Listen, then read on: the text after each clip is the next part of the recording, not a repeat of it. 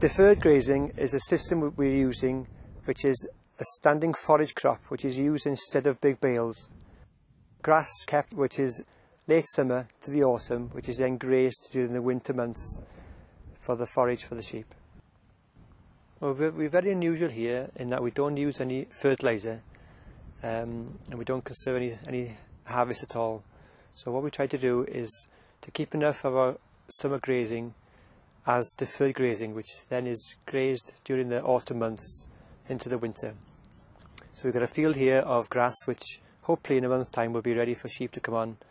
The grass qualities here is pretty good with clover and ryegrasses, but there's nothing been ploughed here during the last 20 years. So we're on old pastures, and we've got quite happy with the quality of grasses we've got here at the moment.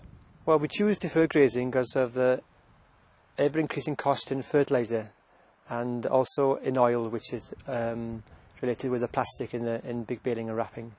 So we're having to now going with a topper, and the fields where it's go to head early in end of July or early August will have to be topped. So we have to go around chasing all the extra grass and to check it, see if we're going to head, and then that then is rested from then onwards, from probably August on until perhaps end of December, even January or February, before it's then grazed again. An interesting thing we did last year was that we checked other people in the area's silage compared to our deferred grazing in January, and we found that there's a lot of similarities with the D value and the ME, but what we did find that the protein was actually slightly higher on the grasses here than on some of the big bales.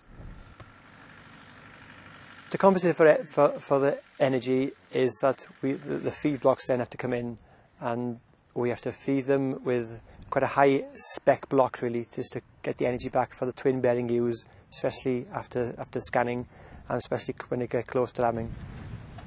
As we can see, there's a very small percentage of ryegrass has gone to head.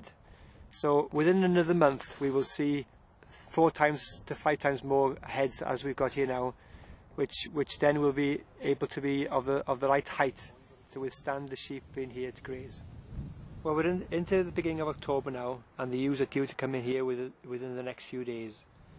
Now, the grass quality here now is exactly how I would like it to be. We've got enough heads here, which is going to increase the dry matter of the grass. We've got the clover coming through with the grasses as well, but there's going to be enough green stem and green grasses for the sugars and things for the sheep to get enough protein from the grasses, and for them to have enough fibre from the grasses, from the heads as well. As we get more dead material in the bottom, the quality of the grasses gets poorer. But even here we still have quite a good green to the bottom. There is more yellow coming in with the dead grasses. But during the winter, as the sheep graze it, they'll graze the best quality grasses first, and then they'll utilise the poorer grasses after, and more of the heads and things more towards January and February, when there'll be more of the demand for roughage to supplement the blocks.